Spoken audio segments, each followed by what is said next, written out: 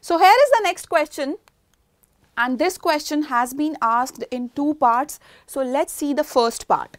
Differentiate between spermatogenesis and oogenesis on the basis of. There are three bases. First, time of initiation of the process. Second, site of completion of the process. Third, nature of meiotic division undergone by gamete mother cells. As this question carries 5 marks, and here you can see that the answer is asked on 3 bases, so you will get 1 mark for each character. So let's see the answer to this question. Now, spermatogenesis and oogenesis are the processes of gamete formation in males and females respectively. So the first point of the comparison between spermatogenesis and oogenesis is time of initiation of the process. In males, spermatogenesis starts at the age of puberty, while in females, it starts during embryonic development. It starts before birth. The second point, site of completion of the process. The formation of sperms in males gets completed in seminiferous tubules, while in females, it starts in ovary but gets completed in fallopian tube. The next point is nature of meiotic division undergone by gamete mother cells. In males, it is equal cytoplasmic division, which means it results into the formation of 4 equal sized cells, and it is a continuous division. Unlike females, where there is unequal cytoplasmic division that results into the formation of a large ovum and small polar body, and it is a discontinuous process as the gamete gets arrested at prophase 1 and then in metaphase 2 at different periods of gametogenesis. So you will get 1 mark for each point, and in total you will get 3 marks for 3 points. The next part of this question is, name the hormones and state their role involved in controlling spermatogenesis in humans. So the answer to this question is, the hormones that are involved in controlling gametogenesis are: first, gonadotropin releasing hormone; second, luteinizing hormone; third, follicle stimulating hormone.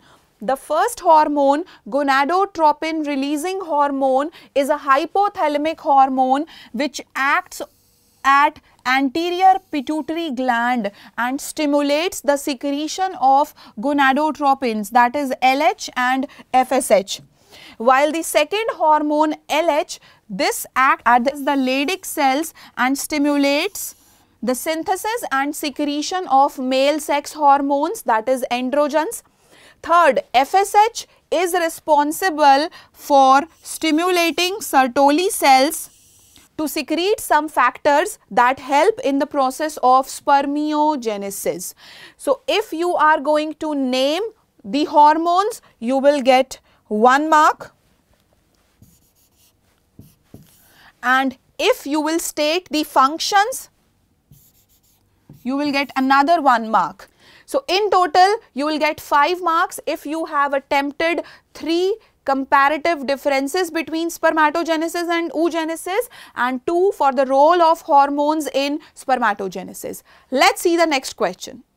Now I'm going to discuss question number 25, and that to the OR part, because the other part of the question belonged to zoology and this part is from botany. So let us see this. This has got 3 parts, part A, B and C, and this is a 5-marker question coming straight from the chapter Sexual Reproduction in Angiospermic Plants. So here you see, students, part A first. Let's talk about it. The question says, explain the process of double fertilization in angiosperms. Now this part fetches you 2 marks. So how do we write it? In angiosperm, 2 types of fusion do occur. Number 1 is syngamy and the other one is triple fusion that occurs in an embryo sac. Therefore it is termed as double fertilization because 2 fusions are happening. Now Number 1, we will discuss in detail about syngamy. What is that? It is actually the fusion of male gamete and XII, which is the female gamete. That's known as syngamy. Now, this results in the formation of a diploid cell known as zygote. So, yes, you can see from the equation also, male gamete plus female gamete, which is the egg. Male is haploid, male gamete is haploid, female gamete is haploid and will produce a diploid zygote. Now, for writing syngamy, the first type of fertilization, first type of fusion will get 1 mark. Then we have triple fusion, the other kind of fusion. Now, here in triple fusion, 3 nuclei are participating, which is why the name triple fusion is given to it.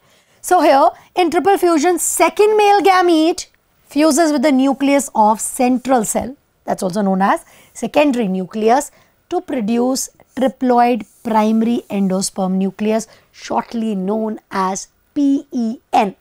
Now, the central cell after triple fusion becomes primary endospermic cell, shortly called as PEC. So, which divides and develops later on into endosperm.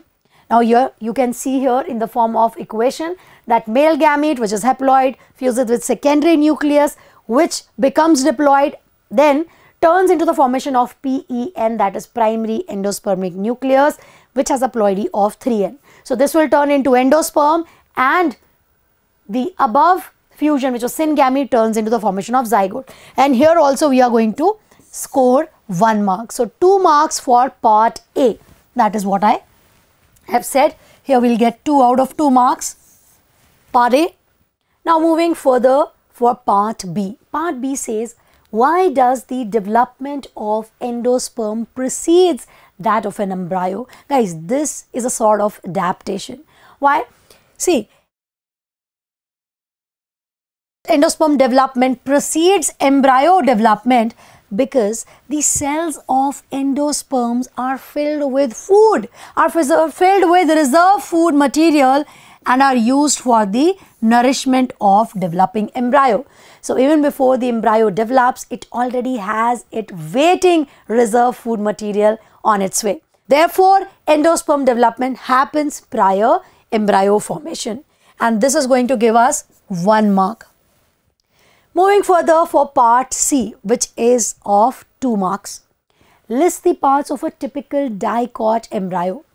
Now, a typical dicot embryo will comprise of number 1, the embryonal axis.